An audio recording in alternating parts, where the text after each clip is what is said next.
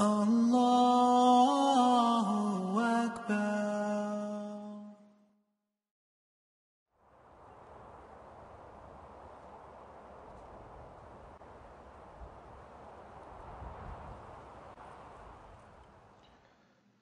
Alhamdulillahi Rabbil Alameen wa salatu wa salam wa Sayyidina Muhammad wa ala alihi wa sahbihi ajmain wa man tabi'ahum bi ihsani ila yawmiddin. Alhamdulillahi alladhi hadana li hada wa ma kunna linahtadi lawla an hadana Allah. Wa innal asdaqal hadithi kitabullahi ta'ala wa khairul hadi hadi Muhammadin sallallahu alaihi wasallam. Wa sharrul umuri muhdathatuha wa kullu muhdathatin bid'ah wa kullu bid'atin dalalah wa kullu dalalatin fin nar. اللهم لا علم لنا إلا ما علمتنا إنك أنت العليم الحكيم اللهم علمنا ما ينفعنا وانفعنا بما علمتنا وزدنا علما وفقها في الدين يا رب العالمين. السلام عليكم ورحمة الله وبركاته. On behalf of Islamic Learning Foundation and Institute of ICNA, I would like to welcome you to this new course on the 40 Hadith of Al-Imam Al-Nawawi rahimahullah. This is the first of which I would hope to be many sessions on studying these extremely important and timeless gems from our Prophet Sallallahu Alaihi Wasallam more than 1400 years ago. Since that time they were transmitted, these gems of wisdom and guidance have not lost their luster, relevance or potency. For the lay persons like myself who are not scholars or well versed in the knowledge of the deen, this small collection of hadith are so important to study. This will insha'Allah pave a path for us to be better guided and better equipped so that we can protect ourselves and families in these trying times of tribulation, deviance, and also against the temptations and traps of the dunya. But myself, my name is Abu Khashia Masood Ahmad Ranginwala, not a scholar muhaddith, but trying to be a student of knowledge, have been, alhamdulillah, studying these hadith, these 40 hadith of Imam Nawawi over the past few years, and actually have been inspired by the commentary of one scholar, Dr. Jamal Badi, out in Malaysia. He is actually a professor at IIUM, International Islamic University of Malaysia, and he has written an excellent commentary on these 40 hadith. I've had the opportunity and fadl to be able to collaborate with him on editing his work and enhancing its worth, which is the basis of this course. I've also had the opportunity to earn ijazah from Sheikh Muhammad Daniel, a famous muhaddith from UK. So we're going to begin this ijazah course with the musalsal hadith of rahmah, as per the tradition of hadith teachers who teach or narrate hadith to new students. And this is similar to a couple of the teachers who've taught me hadith as well, and it has become a tradition often among the muhaddith who teach hadith and narrate it to new students. So this is the hadith of rahmah. حدثنا عبد الرحمن بن بشر بن حكم قال حدثنا سفيان بن عيينة عن عمرو بن دينار عن أبي قابوس مولى عبد الله بن عمرو بن عاص عن عبد الله بن عمرو بن عاص رضي عنهما أن رسول الله صلى الله عليه وسلم قال الراحمون يرحمهم الرحمن ارحموا من في الأرض يرحمكم من في السماء. And this is a beautiful, nice, small hadith on rahmah, where the Prophet ﷺ says, the people who have mercy, the all-merciful. Ar-Rahman is merciful to them, so have mercy on those who are on the earth. The one who is in the heavens will have mercy on you. And this is from Tirmidhi, narrated from the Sahabi Abdullah bin Amr bin As. And let us now go to the first grand hadith, the collection of the 40 hadith of Imam Nawawi with full isnad, the hadith on niyat or intentions. And inshallah this will be a nice introduction to this collection. This is also the first hadith that Imam Bukhari put in his great collection, Sahih al-Bukhari. So let us start with this first hadith of the collection of the 40 hadith of Al-Imam Al-Nawawi with full isnad, going back all the way to the Prophet ﷺ through a notable number of names, some of the best of this ummah. And this is the hadith on intentions.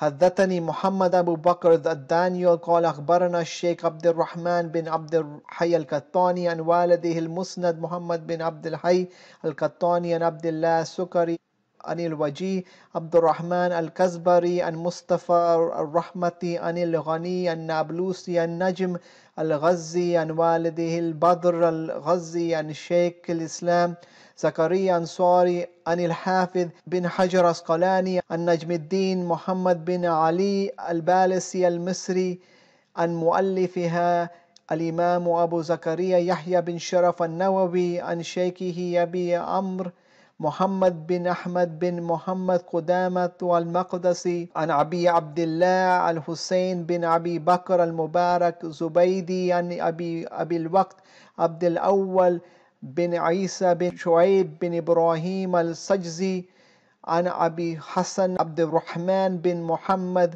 بن مظفر الداودي البشنجي عن أبي محمد عبد الله بن أحمد بن خميي السرخسي عن أبي عبد الله محمد بن يوسف بن مطر فربري عن إمام المحدثين أبي عبد الله محمد بن إسماعيل البخاري يقول حدثنا الحميدي عبد الله بن زبير قال حدثنا سفيان بن عيينة قال حدثنا يحيى بن سعيد الأنصاري قال أخبرني محمد بن إبراهيم التيمي أنه سمع القمة بن وقاص الليثي يقول سمعت أبا حفص أمير المؤمنين عمر بن الخطاب رضي عنه قال سمعت رسول الله صلى الله عليه وسلم يقول إنما الأعمال بالنيات وإنما لكل امرئ ما نوى فمن كانت هجرته إلى الله ورسوله فهجرته إلى الله ورسوله ومن كانت هجرته لدنيا يصيبها أو امرأة ينكحها فهجرته إلى ما هاجر إليه. رواه الإمام المحدثين أبو عبد الله محمد بن إسماعيل بن إبراهيم بن مغيرة بن بردزبة البخاري وأبو الحسين مسلم بن حجاج بن مسلم القشيري النيسابوري في صحيحيهما اللذين هما أصح الكتب المصنفة. And it is most fitting to start the introduction of this course with this hadith and its full isnad and change for several reasons. This is the first and most important hadith of this collection and perhaps the most important hadith in Islam. And this is the first hadith that Imam Bukhari puts in his collection, the most decorated and most top and authentic collection of hadith in history. This hadith is inshallah why we are all here, and by virtue of studying this hadith it connects us with the Messenger of Allah, Sayyid al-Mursaleen, through a chain of people spanning hundreds of years across numerous generations who were immensely righteous and knowledgeable. They dedicate their lives to emulate and follow the Prophet to the utmost of their ability sallallahu alaihi wasallam and spread his teachings. We will inshallah in this course get some of their insights into these great ahadith of the last messenger sallallahu alaihi wasallam. Indeed, these are timeless prophetic gems of guidance and wisdom. And from this hadith we should be asking ourselves, what is our purpose here? Where is our hijrah? To what is our goal? Because at the time of the transmission of this hadith, there was a great hijrah which the Muslims at that time were commanded to do. That was the hijrah. But all of us are in a hijrah. All of us are in a state of transit. We're going to either one of two destinations. Which destination are we headed towards? Are we headed towards the destination above, towards the promised paradise, or are we going to be stuck to this dunya and drop in the pit which Allah has promised for those who disobey Him? So let us also contemplate this hadith. It is important to realize that the sunnah is a great part and essential aspect of this religion. Allah Azza wa Jal says, قُلْ إِن كُنْتُمْ تُحِبُّونَ اللَّهَ فَاتَّبِعُونِي يُحْبِبْكُمُ اللَّهُ وَيَغْفِرْ لَكُمْ ذُنُوبَكُمْ وَاللَّهُ غَفُورٌ رَحِيمٌ قُلْ أَطِيعُوا اللَّهَ وَالرَّسُولَ فَإِن تَوَلَّوْا فَإِنَّ اللَّهَ لَا يُحِبُّ الْكَافِرِينَ. So here Allah Azza wa Jal says, say, if you love Allah, فَاتَّبِعُونِي. So here the Prophet ﷺ was commanded that if you love Allah, then follow me. يُحْبِبْكُمُ Allah. And what can be greater than earning the love of Allah Azza wa Jal? And Allah as a return also will forgive your sins. وَيَغْفِرْ لَكُمْ ذُنُوبَكُمْ وَاللَّهُ غَفُورٌ رَحِيمٌ. So this is great. This is bashara for all the Muslims, for those who follow the Prophet ﷺ. But then in the next ayah, it is a stern warning for those who turn away from the Sunnah. He says, "Qul ati'u Allah wa Rasul," and obey, say obey Allah and His Messenger. فَإِن تَوَلَّوْا فَإِنَّ اللَّهَ لَا يُحِبُّ الْكَافِرِينَ. This ayah, it really scares me, because Allah is addressing the Muslims. Yet He says, and whoever turns away, then indeed Allah does not like the disbelievers. So turning away from the Sunnah is becoming like a disbeliever in terms of, because their attitude is the one which is away from the Sunnah. So anyone who tries to ignore the Sunnah or plead ignorance and not love the Sunnah, he is going towards this path. So to turn away and plead ignorance of His teaching is similar to the dislike of Allah for the disbelievers. We live in a society which is far from the Sunnah of the Prophet ﷺ and his teachings. And this is the case even in our own communities, masajids and gatherings. We have a choice to follow the best example, or perhaps Allah will replace us with those who are more worthy. Another point to note from the Sunnah of the Prophet ﷺ is that it is a reflection of the Quran. The Quran is directly connected to the Sunnah. These hadith have a divine element in that the Messenger of Allah was guided by Allah the Almighty. Allah Azza wa Jal says, وَمَا يَنطِقُ عَنِ الْهَوَىٰ إِنْ هُوَ إِلَّا وَحْيٌ يُوحَىٰ. Allah Azza wa Jal says, and He does not speak from His desires. Indeed, it is but a revelation revealed. It is but wahi revealed. So this is basically stating the fact that the hadith of the Prophet ﷺ emanate from the guidance of Allah. The Prophet ﷺ was also gifted with many miracles. The greatest gift, of course, which is the Book of Allah. And another where he said, بُعِثْتُ بِجَوَامِعِ الْكَلِمِ. This is a hadith which is narrated in Bukhari. The Prophet ﷺ says, I was sent with the comprehensive speech. And this is reflected in all of these hadith in this collection. The Prophet ﷺ really was gifted with great eloquence and putting a lot in a few words. And we'll see this time and time again when we study these beautiful hadith of the Prophet ﷺ. The character of the Prophet ﷺ also is reflected from the Quran. One of the companions of the Prophet ﷺ asked Aisha radiallahu anha about the character of the Prophet ﷺ. She said, كَانَ خُلُقُهُ الْقُرْآنِ.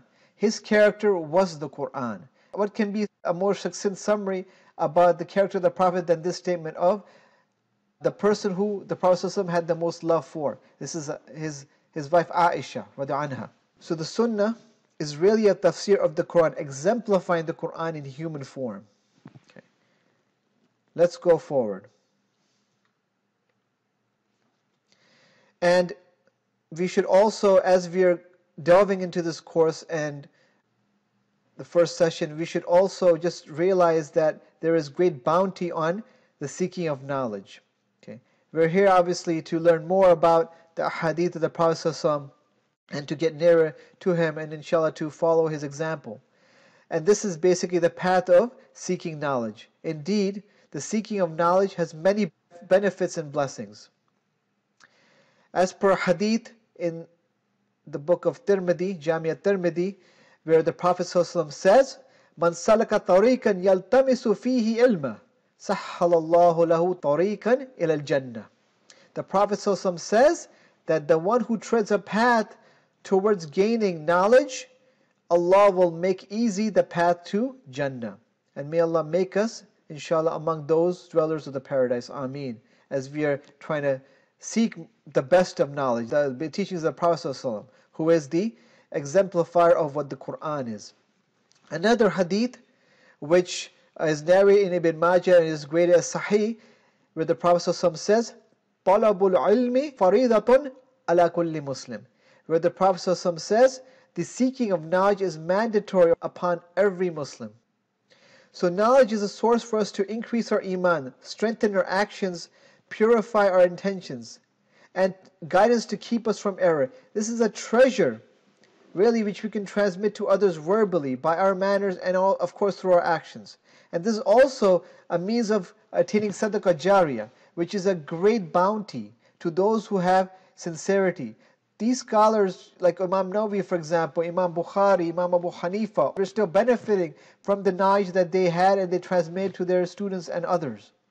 And this is really a blessing that Allah endows to those, particularly those who have sincerity. Imam Nawawi, we see from his life, inshallah, we're going to see how sincere he was. And for that sincerity, he's still being rewarded despite the fact that he is in his grave, rahimahullah. Let us just remind ourselves of the greatness of this knowledge as we begin the first hadith here in from this collection. Let us not stop and let us not be dissuaded from the difficulties of our life as well. So there's so much bounty in knowledge. Reviewing, memorizing this knowledge only lifts our status and ranks. If you act by your knowledge, you will increase in iman, taqwa, and guidance. And keeping and retaining our knowledge is not easy. It's not something which we can just grasp right there and then. Thus, this course is not just meant as inspiration. We want you to trap this knowledge by your pens. You should be writing notes in your notebooks because no one has, or very few people have photographic memory. People are deluded that they can memorize everything what they're aware of. This is basically temporary photographic memory. It does take effort.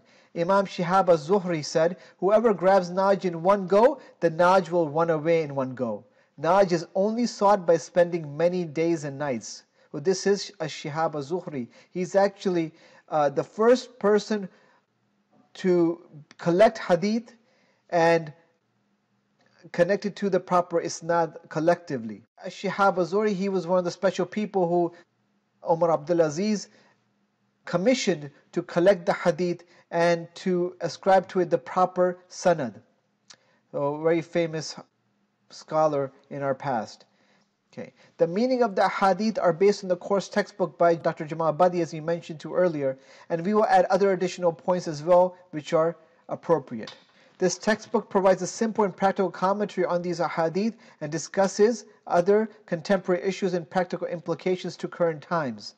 Explanations from classical scholars are also mentioned in this book. So it's very important that you get this book. If you want a copy, just email me and I'll give you a link to the book, and it's basically $10. This is much more cheaper than what's on Amazon. Amazon's greater than $20, and you also we'll give you a hardcover copy, which is a special edition. The copy which is sold on Amazon or other online bookstores is a soft cover. So you get the better version and much more cheaper. And again, this is a non-profit endeavor. So please email me and inshallah I'll give you the link to the book if you are interested. Okay. Now, one thing to note also, as I alluded to earlier, is that this is an ijazah course. So it is important that you keep track of which hadith you heard during the initial recital. That is mandatory to obtaining ijazah. If you miss that for any reason, we can go over the missed hadith in an additional session. If you are listening or watching the recording, then you should know that ijazah can only be obtained live, being in the presence of the hadith narrator. So after taking the knowledge from these recordings, you can contact me by email to set up a session through Skype or Zoom where we will go over all the hadith in class with other students, inshallah. So again, email me also, but this is for those who go all the way to the end. So you have to stick with this, inshallah. Being an ijazah course, it's highly, highly recommended, and some people in fact obligate this, that you should memorize the full hadith in Arabic with the narrator.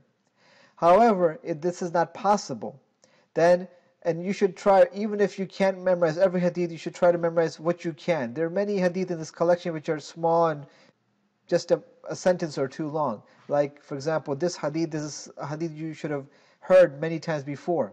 So this is a hadith, the innamal a'malu binniyat, that should be put to memory. But if you cannot memorize all the hadith, then there will be a quiz on each of the 40 hadith that you should take, so that inshallah we can issue an ijazah at the end of this course. Again, remember, an ijazah is a trust that you can narrate and teach the hadith correctly to others with its general meaning and the sanad back to the Prophet sallallahu alaihi wasallam. So other points to just review for this course is that it's very important that you go over the hadith that's done. Read the textbook as well for other additional pointers and to add to your knowledge.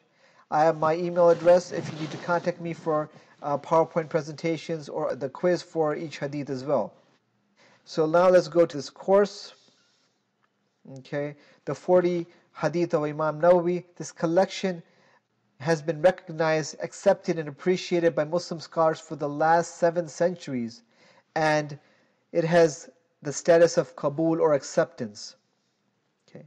Imam Al-Nawawi greatly benefited the Ummah by extracting a few hadith out of several thousand, and these form the foundation of Islam. They're the pillars of Islam. These prophetic gems have become a source of guidance and wisdom to many generations of Muslims, including those laypersons with limited religious knowledge and depth. Various principles are contained with these ahadith, such as belief, fiqh, akhlaq, ethics, suluk. From this, it is very important that these ahadith be properly understood and also based on scholarly and proper interpretation. This Muslim ummah could benefit and advance so much if they invest in these hadith, these few hadith treasures. Many of the ummah are in dire need of the correct understanding of the religion and of prophetic guidance. Now let's transition to the life of Imam Al-Nawawi, rahimahullah. And his full name is Muhyiddin Abu Zakaria Yahya Sharaf. He was born in the month of Muharram, 631 after Hijri. This translates to the Christian era of 1233, which is known as AD or Anno Domini, and we'll go over the importance of the Hijri calendar when we look at the life of Umar bin Khattab in the next session. And Imam Al-Nawawi, he was born near Damascus, the south of Damascus, in the village of Nawa. Okay. His father was known for his piety and honesty and also asceticism, and had a big impact on him as well. As a child, there were signs of his piety and uniqueness. Sheikh Yasin bin Yusuf Marakashi says, I saw Imam Nawawi at Nawa when he was a youth of 10 years. Other boys used to force him to play with them, but Imam Nawawi would avoid the play and remain busy with the recitation of the Holy Quran. When his friends tried to domineer him and tried to get him and force him to play their games, Imam Nawawi often cried. On observing his sagacity and his being so profound, a special love and affection developed in my heart for young Nawawi. And this scholar, Sheikh Yasin, he went to Imam Nawawi's Quran teacher or teacher at that time and told him to take care of Imam Nawawi because he saw in him something very special. And indeed, he was. Then later in his teens, his father took him to Damascus to study. And think of the great joy that Imam Nawawi had at that time to be able to go to Damascus and learn ilm. He already as a boy stayed away from games and playing and preferred the recitation of the Quran. I mean, imagine who would do that, who would have that love and hope for knowledge. But Imam Nawawi, think of how happy he was to go to Damascus. And at that time, Damascus was the center of religious and academic knowledge to which students from all over the world will go. And here, Imam Nawawi settled in Rawahiyah. This was a school in Damascus. And Imam Nawawi said regarding his studies the first 2 years, I spent 2 years without stretching out to sleep even for a moment. So for 2 years, Imam Nawawi was only seeking knowledge. That's all he was immersed in, from day and night. He did not even stretch and lay himself down for a proper sleep in the first 2 years. Subhanallah. He was so dedicated in his studies that he used to attend an astonishing 12 classes a day. And this is basically like 12 hours of hardcore academics of the ilm for the deen, encompassing many different fields. This covered practically the full spectrum of subjects for a scholar or alim. Imam Al-Nawawi said that I wrote everything relating to the subjects, clarification of the ambiguous points, elucidation of the text, vocalization of the words, and Allah blessed me with grace during my time and activities. and help me overcome those difficulties. During his stay in Damascus, Imam Nawawi studied from more than 20 celebrated teachers. These were the masters and authorities of the sciences that they taught. Nawawi studied Hadith, fiqh, grammar, and etymology. This is basically the origin of words from these great scholars of that time. His greatest contribution, however, was in the field of Hadith. Imam Nawawi, like other renowned Muslim scholars, had a wide circle of students numbering hundreds. His famous student Ibn al-Attar reported that a great number attended his classes, and among them were well-known ulama, fuqaha, huffaz, leaders and ministers. Not only was he an expert in hadith, but he was, just like other great scholars, was also well-versed in all other aspects of scholarship. He made special contributions to fiqh, to linguistics, to the deen. His Sharh of Sahih Muslim is a standard reference for this unique hadith collection, while his Al-Minhaj is used for the study of fiqh.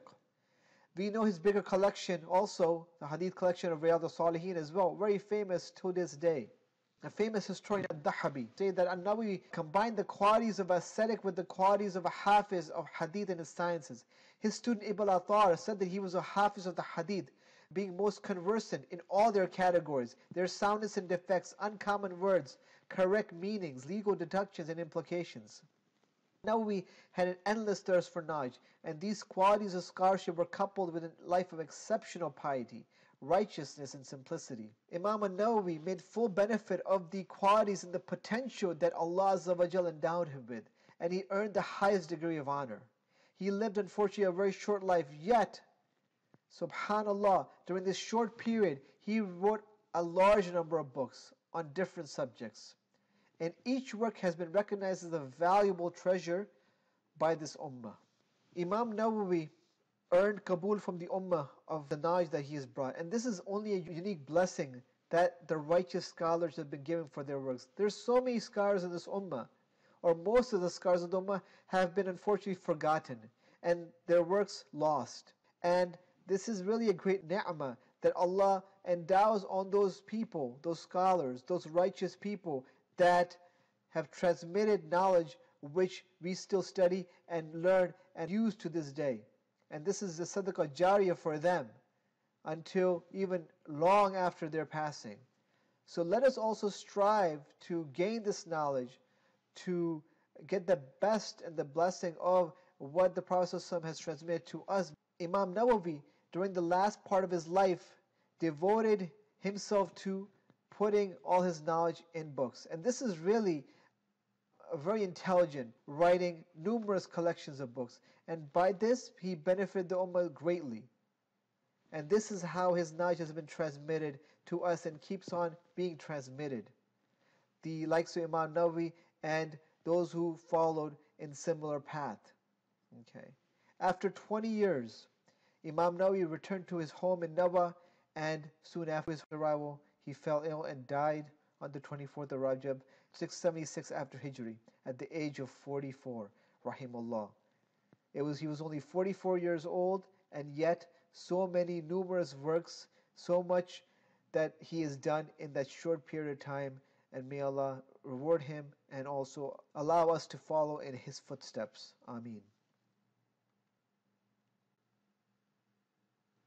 As we're going into this Arba'un, or Arba'in, the 40, we've already briefly just recited the first hadith, but Imam Nawawi actually wrote a muqaddimah which is very important, and I think it's very important that we go through this muqaddimah. Unfortunately, many times even in the transliteration of the 40 hadith, this is not mentioned, this introduction. So let us go through, because there's many nice lessons for us, inshallah, in his muqaddimah or introduction. Praise is to Allah, the Lord of the worlds, the only provider and sustainer of the heavens and the earth, the mastermind of all the creatures, the senders of the messengers to all the adolescents in order to guide them, and all for elucidation of the canons of the religion with clear-cut evidence and explicit peremptory proofs. Praise unto him for all his grace, and I ask him for more of his bounty and generosity, and I bear witness that there is no God with no partner, the only one God, the supreme, mighty, the glorious, the forgiving. And I bear witness that the Prophet Muhammad ﷺ is his messenger, slave, beloved, and his intimate friend, the best of creatures, who was honored with the glorious Quran, the everlasting miracle which will remain forever and for many years to come. It will continue to be an illuminating guidance for those that seek it. Our Master Muhammad ﷺ is endowed with an idiosyncrasy reflected in his concise speech and religious tolerance. May Allah's blessing be upon him and all other prophets and messengers and all of their families and the remaining of the righteous. Then it has been narrated from Ali ibn Abi Talib and Abdullah bin Mas'ud and Mu'adh bin Jabal and Abu Darda and Ibn Umar, Ibn Abbas and Anas bin Malik, Abu Huraira and Abu Sa'id al-Khudri, and many other chains of narrations with many marvelous varieties of narrations, that indeed the Messenger of Allah ﷺ says, whoever safeguards or documents 40 hadith for my ummah on the issues of their religious matters, he shall be resurrected the day of judgment in the congregation of scholars and knowledgeable. In another narration, Allah shall resurrect him as a jurist, faqih, and knowledgeable. In the narration of Abu Darda, I shall be his intercessor and a witness on the day of judgment. Further, in the narration of Ibn Mas'ud, he would be told that enter any of the doors of paradise that you wish. In the narration of Ibn Umar, he said, Ibn Umar, he shall be included among the scholars and shall be resurrected in the group of martyrs, shuhada. And nonetheless, the experts in the field of hadith agree that the hadith is weak, although it has many chains. So here the Imam starts with praising Allah, talks about the fadl of Rasulullah and also the greatness of the Quran, which is the greatest miracle of the Prophet among other many important points. And then he goes into this hadith on the 40 hadith. Whoever safeguards or documents 40 hadith for my ummah on the issues of their religious matters, he shall be resurrected on the day of judgment as a scholar. Imam Nawawi is busy putting together the proofs for this hadith. And then why is he putting together all these different narrations together? At the end he says, it has been agreed that this hadith is da'if. And here this is one important note to talk about weak hadith. He wants to strengthen this hadith which is weak and elevate its status. Okay? So it can be applied, and indeed he is using this as a basis, as foundation for transmitting this knowledge, 40 hadith. And from this we should also realize that using a weak hadith is not a simple matter. We should be very careful in application using weak hadith. We have to rely on the ulama to judge exactly which weak hadith can be used. Some scholars are able to elevate the weak into authentic based on their knowledge and gathering other chains as well. So it's very important that we be extremely careful with weak hadith. And here Imam Nawawi is also elucidating and shedding more light and giving bolster to this weak hadith so that we can obtain some benefit. Then he mentions, the scholars have compiled countless works and treatises on the subject of 40 hadith. Hence, the first person I knew that authored the book on this was Abdullah bin Mubarak, a famous hadith scholar. Then Muhammad ibn Aslam at-Tusi.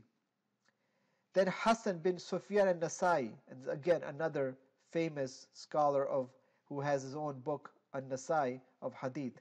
And Abu Bakr al-Jurri, and Abu Bakr ibn Ibrahim al-Asfahani, and Daraqutni, al-Hakim, Abu Na'im, Abu Abdurrahman al-Sulami, and Abu Sa'id al-Malini, and Abu Uthman al-Sabuni, and Abdullah bin Muhammad al-Ansari, and Abu Bakr al-Bayhaqi, and many others among the predecessors and successors. So this is basically on the path of those who have also compiled treatises on 40 hadith. So this is not the first person to do that. Imam Nawawi is following in these great muhadditheen's footsteps regarding this, and then also bolstering his need and purpose for doing this and laying this out for us.